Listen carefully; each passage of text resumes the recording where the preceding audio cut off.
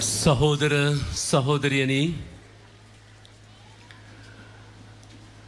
දේව අම්මගේ උපන් මංගල්‍ය සමරන වෙලාවෙදිම මට හිතෙනවා මෙතන ඉන්න ගොඩාක් අම්මලා ගැන අපි හිතනවා අපි ගොඩාක් ආදරේ අම්මා කෙනෙකුට අපිව දසමසක් කුසේ දරාගෙන ආරක්ෂා කරගෙන තාත්තත් එක්ක අපිව මෙලවට බිහි කරන්නට ගොඩාක් ලොකු වෙහෙසක් දරපු මේ අම්මලා කොහේ හිටියත් අද අපි මතක් කරලා ආශිර්වාද කරනවා. ගොඩක් සතුටුයි අපි මතක් කර ගන්නට සමහර වයසට ගිය අපි සමහර දෙනෙක් අම්මලා ජීවිතුන් අතර නැති අයත් අපි මතක් කරනවා මේ ලස්සන දවස.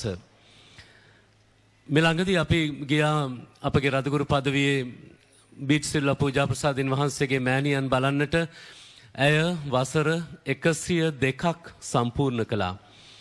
මොන වාසනාවන්ත ජීවිතයක්ද.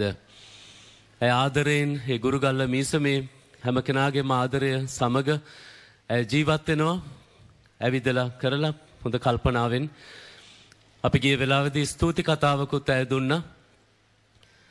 මම ඇයව අරගෙන පොඩ්ඩක් එළියට ගිහිල්ලා මම කිව්වා අම්මේ පොඩ්ඩක් එළියට යමු අපි කියලා මලක් ඇයගේ හිස මත තැබුවා මම. එතකොට අම්මා මට කිව්වා මේ වගේ කෝලං ඉස්සර කාලෙත් තිබුණ නෑ කියලා.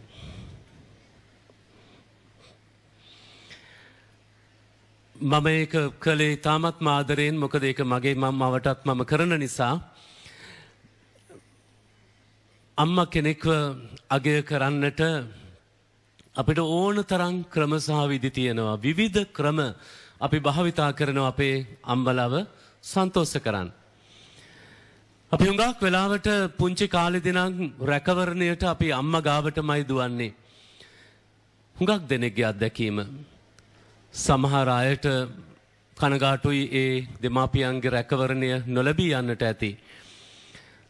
ඒ උණුසුම නොලැබෙන්නට ඇති. කෙසේ වෙතත් අද අපි ආයෙත් කිතුනුවන් හැටියට කතෝලිකයන් ලෙස අපි මේ දකුණේ පිහිටි මේ සුන්දර පරිසරයේ මේ වාසනාවන්ත නගරේ තිබෙන මේ ආශ්චර්යවත් දේවස්ථානයට එක්රොක් වෙලා ඉන්නේ. සියලු බාධක කම්කටොළු ප්‍රශ්න මගහැරලා ඕන දෙයක් අපි යනවා කියන හැඟීමෙන් ආපු ගොඩාක් දෙනෙක් මෙතන ඉන්නවා. එන්නට නොහැකි වුණු අයත් ඉන්නවා යම් යම් හේතු නිසා. ඇයි අපි ආසයි මේ අම්මා ගාවට ඇවිල්ලා නිදහස් වෙලා සිත සතුටු කරගෙන සුවපත් කරගෙන ආපහු යන්නට. දේව අම්මා ජේසුස් ස්වාමීන් වහන්සේගේ ජීවිතයට අනතුරක් තියෙනවා කියලා දැනගත්තාම සුදෝ ජොසේ මු르දුන් සමග හෙරෝද් රජතුමා එදා ඔහුගේ බලයට ඒක බලපායි කියලා හිතලා ජේසුස් ස්වාමීන් වහන්සේව මරන්නට තීරණය ගත්තට පස්සේ මේ පුංචි දරුවව අරගෙන මිසර දේශයට ගිය කණ්ඩායමේ ඒ දෙදෙනා විතරක් කියලා හිතන්නටත් අමාරුයි. තව ඥාතීන් ඉන්නට ඇති. ඒ කණ්ඩායමේ මමත් හිටියද ඔබ හිටියද කියලා මට හැඟෙනවා. මොන බයකින් මේ කාන්තාරවල දුව නේද කිසිම දෙයක් අතේ නැතුව සරණාගත අය අපේ ලංකාවේ හරි පුරුදුයි. We are used to the displacement, my Lord Bishop. How the people have been running, from village to village and several times being displaced here in Sri Lanka. Amaru වැඩක් ඒක. ඒත් මේ අම්මා දරුවව කවුරු හරි පස්සෙන් හරි ඇවිල්ලා උදුරගනී කියලා තුරුළු කරගෙන අම්මා යන්නට ඇති යන තැනක සංවිධානය වුණු හෝටලයකට හෝ නවාතැන්පලකට නෙවෙයි කියලා අපිට හැඟෙනවා. ඒ අත්දැකීමට ඔබ මම ඇතුළු වුණොත් අම්මා කෙනෙකුට පුළුවන් අපිට අපේ ජීවිතය ආරක්ෂා කරන්න. බය නැතුව. මට මතකයි මම එක දවසක් මඩු පල්ලියේදී මම යාඥා කරනවා මඩු මෑණියෝ ඉස්සරහ අපිට යම් කෙනෙක්ගේ පවුලක් වෙනුවෙන් මම මැදහත් උනේ ඒ වෙලාවේදී. එක පාරටම මම දැකපු ඒක මගේ මනසෙන් මට දැනුණු දේ නැත්තම් මගේ මනසින් මම මවාගත්තු දෙයක් වෙන්නට පුළුවනි. මෑණියෝ එක පාරටම සැර අම්මා කෙනෙක් වගේ ශක්තිය බලය තියෙන අම්මා කෙනෙක් වගේ එක පාරටම මට කිව්වා මම දැම්මම යනවා ඒ ගෙදරට කියලා. පුදුම දර්ශනයක් එක මගේ මනසෙන් මැවුණු. නමුත් පසුව ඒ ගෙදර ප්‍රශ්නය විසඳිලා. එතනයි ආශ්චර්යය තියෙන්නේ අම්මගේ මැදහත්වීම ගැන බලන කතා කරන අද වුණත් කොහේ හරි ඉඳලා මේ රූපවාහිනී නාලිකාවෙන් දෙරණෙන් වර්බම් රූපවාහිනියෙන් හෝ වෙන සමාජ මාධ්‍යයන් හරහා අපට සම්බන්ධ වන පවුල්වල ඉඳගෙන අපිත් එක්ක ඉන්න මේ වෙලාවේදී ඉන්න අයට කියනවා විශ්වාසය ඇති කරගන්න. අම්මා ගැන. මොකද අම්මා අපිව දෙවියන් වහන්සේ වෙතට රැගෙන යනවාමයි. අම්මා කානානුවර මංගල්‍යයේදී අපි වෙනුවෙන් මැදහත් වුණා වගේ එදා ඒ මංගලෝත්සවය සවුත් වෙලා යන්නට තිබුණා. බැනුම් අහන්න තිබුණා. ගොඩාක් ප්‍රශ්න ඒ රටවල් වල එදා ඒ මිදියුෂ නොතිබුණා නම් අම්මා හරියටම දැනගෙන හරි අවස්ථාවේදී අම්මා මැදහත් වෙනවා. ඒ කෙරෙහි විශ්වාස කළ ඒ සේවක මණ්ඩලය සහ පවුලේ අය ඒ මහා ප්‍රාතිහාර්ය අත්දැක්කා. සහෝදර සහෝදරියනි දේව අම්මගේ මහා ප්‍රාතිහාර්යයන් ගැන අපි ඉල්ලමින් මෙතන කනලව් කරනවට වඩා දේවමෑණියන්ගේ ආදරයට ඇතුල් වෙලා ඒ අම්මගේ තිබුණු ඒ විශ්වාසය ඒ කැපවීම ඒ දයාව අපිට ලැබෙන ලෙස ඉල්ලලයි අපි අම්මට කරදර කරන්නට ඕනේ. අම්මේ ඔය ආදරය අපිට දෙන්න පුළුවන්. අපේ අම්මලා අපි ගොඩාක් දෙනෙක් ඉන්න පවුල්වල අන්තිමට කෑම කනවා වෙන්න පුළුවන්. ඉස්සර කාලේ අපේ අත්දැකීම එහෙමයි. දැන් කාලේ ඉන්න මේ තරුණ අම්මලා ගැන විනිශ්චය කරනවට නෙවෙයි. අපිත් කතා කරන්නේ අපේ අත්දැකීම් වලින්නේ. ඉතින් ඒ අම්මලා අන්තිමට මම 9 දෙනෙක්ගේ පවුලෙන් එන්නේ. ඉතින් මම දැකලා තියෙනවා අම්මා අන්තිමට තමයි කෑම කන්නේ. කණ්ඩ දෙයක් ඉතුරු වුණොත් ඇත්තම කියනවා නම්. ඒක තමයි අම්මලගේ ජීවිත ක්‍රමය. දීලමයි පුරුද්ද තියෙන්නේ. දේව අම්මා අපි ඉල්ලනකොට අම්මා ඉක්මනින්ම අපේ විශ්වාසය තියෙනවා නම් අම්මා ඉක්මනින්ම අපි වෙනුවෙන් ඒ අවශ්‍ය දේ ඉටු කරනු ලබනවා. මට මතකයි මම මේ සිද්ධාස්ථානයේදී මීට වසර දෙකකට ඉස්සර වෙලා මම යාඥා කළා මගේ රදගුරු පදවියේ පූජා ප්‍රසාදින් වහන්සේ නමකට. ලලිත් ප්‍රනාන්දු පූජා ප්‍රසාදින් වහන්සේ එදා මම නම කිව්වේ නැහැ. නමුත් අද ඉන්නවා අපිත් එක්ක. මම යාඥා කළා මම ඉල්ලීමක් කෙරුවා ඔහුට වකුගඩුවක් ඉක්මනින්ම අවශ්‍යයි. අපි ඔක්කොමලා එකතු වෙලා යාඥා කරමු යම් කෙනෙක් ඉන්නවා නම් කරුණාකර ඉදිරිපත් වෙන්න කියලා. රූපවාහිනී මාධ්‍ය ජාලයෙන් ප්‍රකාශ වෙන වෙලාවේදී අපගේ පවුලට අපගේ කතෝලික නෝන කෙනෙක් බැඳලා ඉන්න බෞද්ධ මහත්මයෙක් වැලිගම ප්‍රදේශයෙන් එදා ඉදිරිපත් වෙනවා. මාතරටත් ගොඩාක් ආදරෙයි. අපේ අනුනායක පූජා ප්‍රසාදින් වහන්සේත් එක්කත් ගොඩාක් වැඩ කරන ඒ මහත්මයා ඒ වෙලාවෙදිම තීරණය කරනවා මේ මෙහි යන වෙලාවේදී මම මගේ වකුගඩුව ප්‍රදානය කරනවා කියලා. අද උන්වහන්සේ වසර දෙකකට පසුව තාමත්ම හොඳින් දැන් මීසමක් බාරව උන්වහන්සේ කටයුතු කරනවා. මෑණියන්ගේ ක්‍රියාකාරීත්වයට කාල වේලාවක් අවශ්‍ය වෙන්නේ නැහැ. ඇය ස්වර්ග රාජ්‍යයේ රාජිනිය ලෙස අපි හඳුන්වන්නේ. ඇය අප වෙනුවෙන් මැදහත්කාරිය ලෙසයි අපි හඳුන්වන්නේ. අපි අය කෙරේ විශ්වාසයනුයි වාර්ෂිකව මේ ස්ථානවලට පැමිණෙන්නේ. ඒක නිසා ඔබට කාලය හෙට අනිද්දා තව මාසයක් යයිද දෙකක් යයිද කියන එහෙම මනින්න යන්න එපා මෑණියන් මගේ මැදහත් වීම ගැන. දැන් මේ වෙලාවේදී ඒ මැදහත් වීම සිදුවන්නේ දැන්. සැක කරන්න එපා. Believe in her intercession. Believe that the Lord is here present, listening to us, listening to the prayers of our Blessed Mother. දේව අම්මගේ තුරුලට යන්නට අපි ළඟත් සූදානම් වීමක් තියෙන්නට ඕනේ. අද කියවීම අපිට උදව් කරනවා මේ සූදානම් වීමට ඇතුළු වන්නට. පළවුණු කියවීම අපිට නික්මයාම පොතේ සඳහන් වෙන ආකාරයට හැම වෙලේම පාපයට පෙළඹෙන සුළු ජීවිත තමයි ඊශ්‍රායල් එදා ඒ නික්මයාමට සහභාගී වුණු ජනතාවට තිබුණේ. හරි ඉක්මනට අමතක වුණා දෙවියන් වහන්සේ අපට පෙන්වූ දයාව පිළිබඳව. ඒ විප්‍රවාසගත වීමෙන් ඒ වහල් භාවයෙන් මුදවාගෙන යන ගමනේදීත් අපි දෙවියන් වහන්සේට අපහාස කළා. දෙවියන් වහන්සේගෙන් ඈත් වුණා. ඒ නිසා උන්වහන්සේම මෝසෙස්ට කතා කරලා මේ ජනතාව ගැන කලකිරීමේ ස්වභාවයෙන් කතා කරනවා, විනාශ කරලා දමනවා කියන වචනය පිට වෙනවා උන්වහන්සේගෙන්. නමුත් බලන්න කවුරු හරි අපි වෙනුවෙන් මැදහත් වෙන අපේ ජීවිත ආරක්ෂා කර ගන්නට මෝසෙස් දෙවියන් වහන්සේත් එක්ක සාකච්ඡාවකට යනවා. බොහොම බැහැපත්ව ඒ සාකච්ඡාවට යන්නේ, විශ්වාසයෙන් ඒ සාකච්ඡාවට යන්නේ.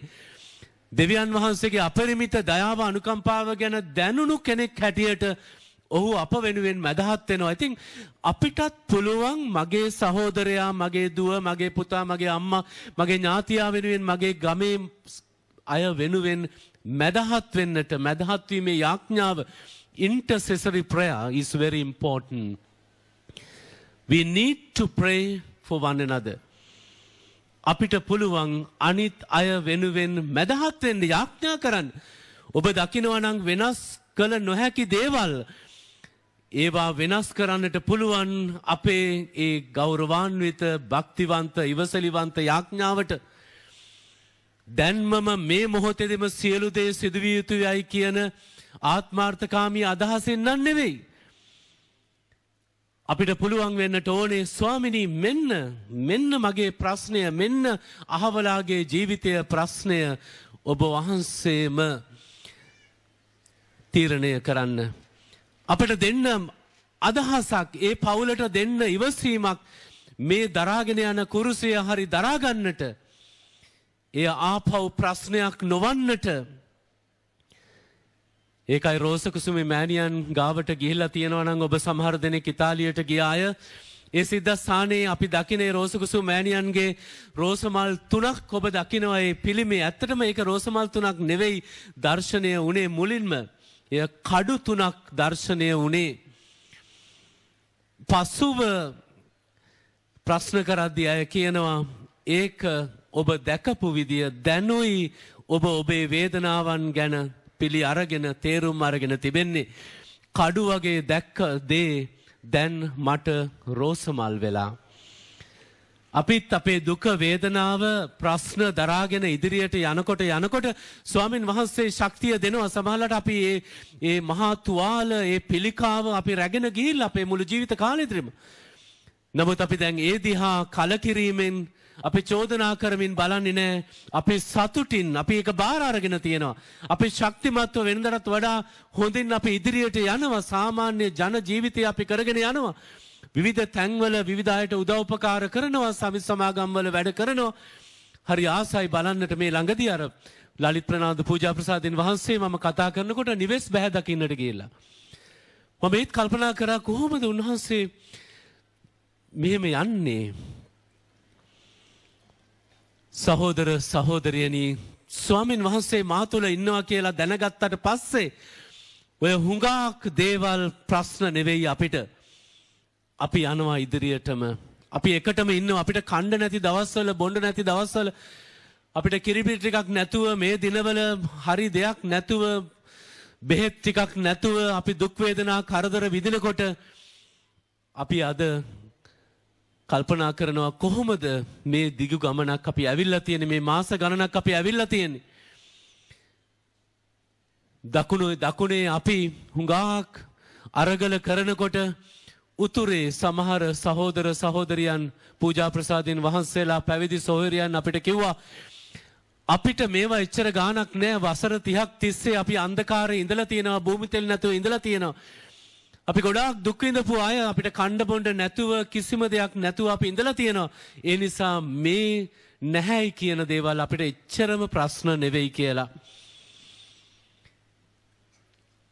When you were going through the 30 years of war, my Lord, some of your priests and religious and the people told us that this was just nothing for us, the suffering that we are going through these few months and so on. Because you have gone through that for years without kerosene, without light, without the basics, medicines and all sorts of things. දෙවියන් වහන්සේ අප සමග ඉන්නවා කියලා දැනෙන්නේ ඒ සුරක්ෂිත භාවය නිසා. ඒකයි මෝසෙස්ට දෙවියන් වහන්සේ කිව්වේ මේ මිනිස්සු ගුණමකු අය. මේ මිනිස්සුන්ට මොනවා කරත් වැඩක් නැහැ. මේ අය වෙන වෙන බොරු අය පසුපස්සේ යනවා, මිත්‍යා විශ්වාස පසුපස්සේ යනවා කියලා කෑ ගැහුවේ ඒකයි. සහෝදර සහෝදරියනි, නමුත් ස්වාමින් වහන්සේගේ දයාව ලැබුණහම ස්වාමින් වහන්සේ වෙනුවෙන් මගේ ජීවිතය වෙනස් කරගත්තාම, උන්වහන්සේ ගැන විශ්වාසය තබලා මම වෙනස් වුණාම උන්වහන්සේ ගොඩාක් සතුටු වෙනවා. අපේ පවුලේ එක්කෙනෙක්ගේ ජීවිතය වෙනස් වීම වෙන්නට පුළුවන්. මගේම ජීවිතයේ වෙනස් වීම වෙන්න පුළුවන්. මගේ සමහර වැරදි පුරුදු අත්දැකීම් ගැලවෙන්න බැරි සමහර දේවල් තියෙනවා. යාළු මිත්‍රයෝ පවා වැරදි අය. ඒ අයගෙන් ගැලවෙන්න විදිහක් නැහැ. මොකද මම ඒ අයට ණය ගැති ඒ අයත් එක්ක ඉඳලා එහෙනම් කොහොමද ගැලවෙන්නේ? ඒ ගැලවීම වෙනුවෙන් අනිත් අයගේ උදව්පකාර උපදේශන ලබාගෙන වෙහෙස මහන්සි වෙන අයව ස්වාමින් වහන්සේ අත දෙනවා, ඔස්සවා ගන්නවා ඒ අයව. ඒ ගැන පවුලේ අය ගොඩාක් කරදර වෙන්න ඕනේ නැහැ. පවුලේ අයට තියෙන්නේ යාඥාවට ඇතුළු වෙන්න බලවත් ලෙස ඊතුරු හරිය ස්වාමින් වහන්සේ සිදු කරනු ලබනවා. ඒකයි යම් කෙනෙක්ගේ ජීවිතය වෙනස් වුණාම සුවිශේෂය අද කතා කළා වගේ ස්වර්ග රාජ්‍ය ගොඩාක් සතුටු වෙනවා මගේ ජීවිත වෙනස් වීම පිළිබඳව. මටත් ලොකු නිදහසක්. මට පුළුවන් දැන් මගේ පවුලේ අයත් එක්ක නිදහසේ කතා කරන්න, හංගන්න දෙයක් නැහැ. ඥාති මිත්‍රාදීන් එක්ක ඔවුන්ගේ උත්සවයකට සහභාගී වෙන්න මම දැන් පස්ස ගහන්න ඕනේ නැහැ. මගේ පෞකාරකම මම දැනගෙන මිරිකි මිරිකි තනියම ඉන්න ඕනේ.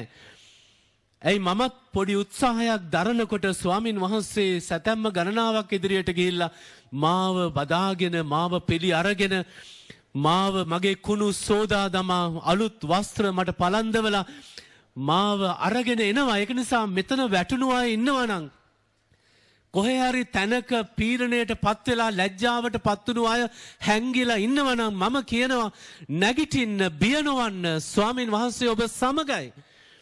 දේව අම්මා ඔබව ඔසවාගෙන යනවා ජේ ස්වාමින් වහන්සේ ගාවට, දේව තාත්තා ගාවට. ඒ නිසා ඔබ අවදි වෙන්න, ඔබ ශක්තිය ලබා ගන්න. ඔබට යම් කිසි ප්‍රතිකාරයක් උපදේශනයක් අවශ්‍ය නම් කරුණා කරලා ඒ පවුලේ අය, එහෙම නැත්නම් පූජා ප්‍රසාදින් වහන්සේලා, පැවිදි සොයුරියන්, අපගේ ගම්වල ඉන්න වැඩිහිටියන්, ගුරුවරුන් දෙන අවවාද අනුශාසනාවලට යම් වෙලාවකදී නතු වෙන්න. එය සමහර විට මද්ද්‍රව්‍ය පාවිච්චි කිරීමෙන් වුණත් වෙන්නට පුළුවනි. වෙන යම් වැරදි පුරුදු ගොඩෙන්න අමාරුයි කියලා දැන් ඉතින් මං ඉවරයි කියලා ඉන්නේ නැතුව අපි නැගිටින්නට බලමු. අපි නැගිට්ටේ නැත්තම් ඇත්තටම අපේ ජීවිතය ඉවරයි. ඒක ගොඩ ගන්න කාටවත් බැරි වෙනවා. සහෝදර සහෝදරියනි, සුදෝ පාවුලුතුමාගේ අත්දැකීම, තිමෝතිගේ අත්දැකීම පාපිෂ්ඨ ජීවිතයෙන් ස්වාමින් වහන්සේගේ හස්තය වැදුණු ගමම්ම වෙනස් වෙන හැටි කියලා දෙනවා. ඔබ මම සමහර විට මේ ගණේ වෙන්න පුළුවන් නේද? අපි යම් විදිහකින් ස්වාමීන් වහන්සේ යම් වෙලාවකදී අපිව ස්පර්ශ කරලා ඇති, අපි වෙනස් වෙලා ඇති. අපි ස්වාමීන් වහන්සේට ප්‍රශංසා කළ යුතුයි. මේ ප්‍රශංසාව ඇතුළතදී අපි ආඥා කරමු, අපි රටක් ලෙස, ජනතාවක් ලෙස, කිතුණු සංඝයක් ලෙස අපිට සුදෝතම පාප වහන්සේ එක්සත්ව ගමන් කරන්නට ආරාධනා කරලා තියෙනවා. The Pope Francis has invited all of us to walk a journey of synodality, walking together. එක්සත්ව එක්සිත්ව ගමන් කරන්නට හැම කෙනෙක්ම මගේ සහෝදරයා සහෝදරිය කියන අදහසින් හැම කෙනෙක් සමගම මගේ වගකීම් බෙදා ගන්නට පුළුවන්. මම මගේ සහෝදරයා සහෝදරියව විශ්වාස කරනවා. ඒ නිසා ඔවුන්ගේ අදහස් වලටත් අපි ගරු කරමින් එකට ගමනක් යන්නට, දේව රාජ්‍ය ගොඩනගන්නට අපිට ආරාධනා කරන්නේ. අපි පහුගිය දවස්වල අරගල භූමිවල අපි හිටියා, මමත් හිටියා. ඊ타මත්ම යහපත් අදහසක් නිසා අදත් සමාජය ටිකක් සැලවිලා ඉන්නවා. හොඳ දේවල් ටිකක් සිදු වෙලා තිබෙනවා. තව විශාල දුරක් අපිට යන්නට තිබෙනවා. ඒ ගොඩනගන ලද යහපත් දෙයින් මට මතකයි නව ජනාධිපතිතුමන් පවා පැවසුවා එතුමන් අග්‍රාමාත්‍යතුමන් ලෙස පත් කරපු අවස්ථාවේදී මේ අරගලය ඔහොමම යන්නට ඕන කියලා. ඒක හොඳ අරගලයක් කියලා කිව්වා. එමනම් මම ආරාධනා කරන්නේ සහෝදර සහෝදරියනි අපි system change කියන අදහස දිගටම අපි තියාගමු. We will keep that theme and fight for it. ක්‍රමේ මේ යන ගමනේ වෙනසක් වෙන්නටම අවශ්‍යයි. ඒක හැම තලයකම සිදුවන්නට ඕනේ. ඒක උසස් තලයේ පාර්ලිමේන්තුව සහ ඒ අධිකරණය සහ විවිධ ස්ථානවල ඒ සිදුවිය යුතු ඒ වෙනස ඒ වගේමයි අපේ ජීවිතවල අපි එකිනෙකා වෙනස් වෙන්න පටන් ගන්නත් ඕනේ. මොන නීති රීති කවුරු ගෙනාවත් කාව වෙනස් කරමු කියලා අපි කෑ ගැහුවත් ඔබ මම වෙනස් වෙලා නැතිනම් ඔබ මම මේ පරිසරය ආරක්ෂා කරගන්න නැත්තම් ඔබ මම අපි කතා කරන දේ අපේ සදාචාරය අපේ විනය අපේ පාසලේ ගෞරවය අපි ආරක්ෂා කරගන්න නැත්තම් අපේ රාජ්‍ය ආයතනවල අල්ලස් ගන්නේ නැතුව අපිව රස්තියාදු කරන්නේ නැතුව රාජ්‍ය නිලධාරීන් කටයුතු කරන්න තීරණයක් ගන්නේ නැත්තම් අපිම අපේ ගෙවල් වලත් අපි අසල් වාසීන්ගෙන් සොරකම් කිරීම බොරු කේලම් කීම වංචා කිරීම නවත්තන්න නැත්තම් අපි පාරේ යනකොට හොඳටම කොල කෑලිද හැම තේම බෝතල්ද ඔක්කොම අහු වෙන තැන විසි කරලා වැසිකිළියකට ගියාම ඒකවත් හරියට පාවිච්චි කරන්න ඉගෙනගෙන නැත්තම් ඊළඟ කෙනා යන්න ඕන නේද කියන එක අපි හිතන්නේ නැත්තම් මොන සිස්ටම් චේන්ජ් එකක්ද අපි මේ කතා කරන්නේ. මම ආරාධනා කරන්නේ මේ සුද්ධ භූමියේ ඉඳලා දකුණේ ඉඳලා අපි අනිත් අය ලොකු අයව එලවන්න ඉස්සර වෙලා 225 එළෝමු අර එළෝමු මමත් කියනවා ඒක යම් වෙලාවකදී වෙනස් විය යුතුමයි. ඒක තමයි අරගලේ මූලික තේමාව. නමුත් අපි එක එක්කනාගේ ජීවිත චර්යාව ඩිසිප්ලින් වෙනස් වෙන්න ඕනේ. සහෝදර සහෝදරියනි මම හිතනවා අපි ඔක්කොමලා මේ ගැන අවදි වෙයි කියලා. ආපහු මහා ඡන්දයක් ආවත් මොන විදිහේ අපිට අවස්ථාවන් ලැබුණත් ඒ රාජ්‍ය නායකයින් අපේම නායකයින් තෝරගන්න වෙලාවේදී අවදි වෙලා හරි තීරණ ගන්න අම්මේ තාත්තේ සහෝදර සහෝදරියනි දූ දරුවනි හරි තීරණ ගන්න පසුව තැවෙන්න එපා. අපිව පහතට දාලායි තියෙන්නේ අපේ රට විවිධ රටවල් වලින් අපිට වෙන රටකට යන්න බැරි තැනට අපිපත් වෙලා ඉන්නේ. ඒ තරමටම අන්තිම අඩියට අපිව දාලා පාගලයි තියෙන්නේ මේ වෙලාවේදී. ඒ නිසා අපි ඔක්කොම එකතු වුණොත් අපිට නැගිටින්නට පුළුවන් වෙයි. හැබැයි අපි වෙනදා වගේම ඉස්සර කාලේ තිබුණු ඒ ශ්‍රී විභූතිය ඒ ලස්සන ශ්‍රී ලංකාව අපි ගොඩනගන්නට ඕනේ එකමුතුවයි. අපි අතරේ බෙදීම් තිබුණොත් ජාතින් වශයෙන් ආගම් වශයෙන් අපි දිගින් දිගටම බෙදීම් තිබුණොත් අපේ ජීවිත කාලකන්ණි වේවි. මේ පුංචි දරුවන්ට රටක් නැති වේවි. ඊයේ දවසේදී චාරිත්‍රානුකූලව මේ සිද්ධාස්ථානයේ පවත්වන අන්තරාගමික හමුව තුලදී එක්තරා නායක ස්වාමින් වහන්සේ නමක් මටත් මන්නාරම රදුගුරුතුමන්ටත් රැගෙන ආවා කිරි සහ පැණි ලොකු මල්ලක් අමාරුවෙන් උස්සගෙන ඇවිල්ලා උන්වහන්සේ අපිට දෙන්න. මට හිතුණා මම තාම කෑවේ නැහැ. ඕගොල්ලන් හිතයි මං මේ එක කාලද ඇවිල්ලා තියෙන කියලා. තාම නම් කෑවේ නැහැ. නමුත් මට සතුටු හිතුණා මේ උන්වහන්සේ මේ පියතුමන්ලාගේ ආරාධනෙන් පරිසිද්ධාස්ථාන පාලක පියතුමන්ගේ ආරාධනෙන් ඇත්තටම මේ ආරම්භ වුණේ අපගේ අනුනායක පූජා ප්‍රසාදින් වහන්සේ මේ සිද්ධාස්ථාන පාලකව සිටින කාලෙදී එවැනි වාසනාවන්ත ලෝකයක් අපි දකින්නට ඕනේ. ඒ ලෝකයේ දකුණු පළාතේ ලොකු ආදර්ශයක් අපි දීලා තියෙනවා මුළු ලෝකෙටම. ඔබ මම අද මේ ලබන සියලු පහසුකම් මේ ජනතාවගෙන් ලැබුණු සහයෝගය නිසායි මෙසේ අපි ඉන්නේ. ඒක හොඳම ආදර්ශයක්. මේ මෑණියන් අපි වෙනුවෙන් මැදහත් වී තිබෙනවා. ඒ මහා ආශිර්වාදයයි අපි ලෝකයටම අරගෙන යන්නේ. ඒ නව අවදිවීම අපි අලුතෙන් ආපහු මේ ස්ථානයෙන් ආරම්භ කරමු. හැම ගෙදරම අම්මලා තාත්තලා බලන්න අපි විනයක් ඇතුව ජීවත් වෙන පවුලක්ද? කල්පනා කරලා බලන්න අම්මේ තාත්තේ ගෙවල් වලට ගිහිල්ලා අපි ඇත්තටම මේ වෙනසට අපි දායකත්වයේ දක්වනවාද? එහෙම නැත්නම් එදා ඒ අරගල භූමියේ හිටපු ළමයි ටිකට වැඩිහිටියන්ට විතරමද මේක අයිති? පූජා ප්‍රසාදින් වහන්සේලාට ගෞරවනීය ස්වාමින් වහන්සේලාට විතරමද මේක අයිති?